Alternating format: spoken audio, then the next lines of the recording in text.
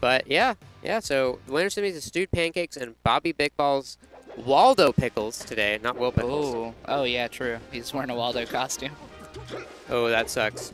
I wonder if that'll happen. So, yeah, funnily enough, Fury and SDJ are playing losers, like the first round of losers top 8. So, that always sucks if you run into Fury and lose. It's SDJ in losers because he did the funny secondary thing. Yeah, that makes sense. But yeah, Falcon Marth. Falcon Marth, here we go. This is a matchup that is hotly debated. I think every Falcon player thinks that Marth wins, and every Marth player thinks that Falcon wins. Yeah.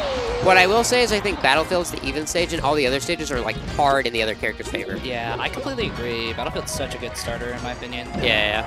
But like if you go to Dreamland, Falcon runs away with it. Literally. Fountain and Yoshi's nowhere to run for Falcon. Yeah, so Marth benefits a lot. I feel like Sheik does the same too. I like, especially in my opinion. Yeah. Sheik does really well on the smaller stages. Yeah. I think that's a big thing with Falcon. Yeah. I think the original was like, oh, we like Battlefield just because like Sheik's good on Battlefield. Yeah. But now it's just, God, I just want to catch him. Stop running from me, you stupid race car man. Literally, yeah. Ooh, that was a super good single hit nair grab. That was sick.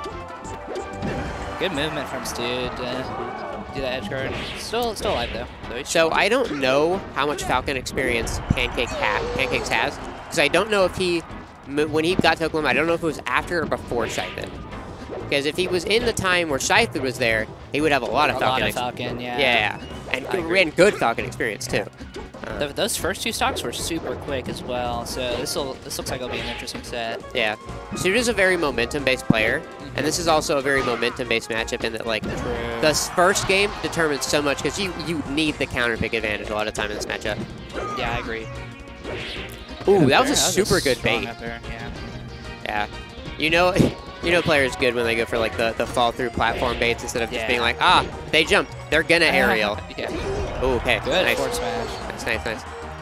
I want to see Pancakes maybe use a little more nair. I think nair is super good against Falcon because it beats everything. Yeah. And as soon as it knocks down, like, that's an easy tech chase. Yeah. Pancakes seems also super spatially aware of like when Falcon's actually coming in, and he's punishing him well for that. Yep. Playing the zoning game. Yeah. That's the tricky thing with Marth against Falcon is like every other character you like really want to play the movement game a lot of the time because you can outmove everyone. Yeah. You can't against Falcon though. Yeah, Falcon's way too fast. His dash dance is bigger. He's literally just the fastest character in the game. Yeah. Straight to Dreamland. I wonder. Oh, is this best of 5? Yeah, it is. Okay. That's dope. I love some best of 5s. Oh yeah. Good tech chase. Yeah. It used to be Mars would go for like up throws at low %, but they've learned that if you just throw Falcon onto the ground, he can't run from your grab. Yeah. Yeah, tech chasing is, with Marth especially is really good. Yeah. Especially since his grab is so long, you don't really need to boost grab like Sheik does. Yeah. And like against Fox, you want to get those like up throw, up air tipper setups. Yeah. Those aren't really your win condition against Falcon. That's your win condition. Yeah. Getting him in the corner. If he's off stage, oh it's boy. Over. Yeah. That's Falcon's. Falcon's so good on the stage. Off the stage, just Not the so much, worst character ever. Super predictable recovery. Yeah. Yeah, I honestly wouldn't be surprised if we go back to Dreamland because I don't think this has anything to do with the stage right now. Yeah, I completely agree. And like I was saying before about like Stude being a very momentum-based player, as soon as Pancakes came out of the gate swinging and he won that first stock super hard, it was kind of all over it. It felt like. Speaking of momentum-based, he's about a 4-stock, well not anymore. Yeah. But he's up a lot. He has a huge lead. I also wouldn't be surprised just for like a mental like reset if he just went somewhere else because sometimes you like do so bad on a stage you're like, I gotta go literally anywhere else. Yeah. Oklahoma. Oh. He is I don't know where he's originally. I think he's from SinCal originally. But he's in the Army. I think he just got out of the Army. So I don't know where he's gonna end up. Yeah. Who knows? Who really knows anything anymore? True. Not me. Me neither. Stu's playing a lot better now as it went on. It just might be too little too late. Yeah. Neutral's gotten stronger. He's being more patient, which is always good. Yep. Gotta make people earn it. Yeah, true. Good there. As long as you can say that you didn't lose to yourself, you can be. It's fine. It's like if you lose to someone because they outplayed you, there's no shame in that. Yeah, there's no shame in that. And also, I mean, like, listen, there's like 80 million weeklies every week because of net play now. True. You can play whenever you want. Literally. But doesn't mean it doesn't hurt to lose. Exactly. Yeah, I completely agree. See what we got. Based on the ending of the last match, dude kind of has a little bit of momentum right now. Yeah. Ooh, yeah. Tight chase. That up there is really good because if they DI in, you get the up tilt, but if they DI out, they're forced to land on the ground. Super nice. Completely playing into his own game right now, because that's what he's making him do.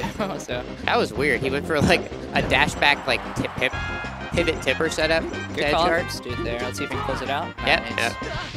Yeah, that's the flow chart is just, you can either do the double jump refresh or the hack stash refresh. Yeah. Just Marth lands on the stage, it's reverse knee every time. Or stomp, depending on the percent. Yeah. Ooh, yeah, nice. Right there. Good reversal. Stude actually has really good wall text, but he was just barely not close enough to get it. Yeah. If he was, I'm almost positive he would have hit it. Yeah. Good nair grab. Yep. Good spacing as well. Looks like he might close this early, yeah. Have you seen the, I don't know who's, I don't remember who posted on Twitter, but the side beat counterplay to Marth's nair? No, I haven't. So it's a video someone posted. This is actually a consistent setup. So if you run up crouch, the or SDI down, the first hit of Marth's nair, and then side B with Falcon, you'll crouch cancel it, and then the pullback will avoid the second hit, and then hit him afterwards, which is a very interesting setup. Yeah. Falcon side B has super weird properties, I feel like. Yeah, it's a very odd move. Weird. Yeah. I love our melee scientists that exist out there. Yeah, true. Love to learn. Oh god, that was a wizard moment if I've ever seen one. Oh, gets it again. Here. That get up attack is super good because a lot of time, even if it hits, you reverse hit off, and it's a free knee usually. Yeah. Tech chase. Ooh. Ooh, good up tilt. Ended a little early. I feel like he could have continued that a little bit. Yeah, I feel like he could have just fared or nared would have been better. Yeah. Because like the force mesh sent him out, which is nice, but it's just you're in too much lag. Yeah. Oh my god. If he would have died to reverse down tilt, that would have been so sad. That would have been insane. Oh, unfortunate SD to end I respect that he goes for the hack stash there though. Yeah. Gotta believe in yourself. You gotta play to win, not play not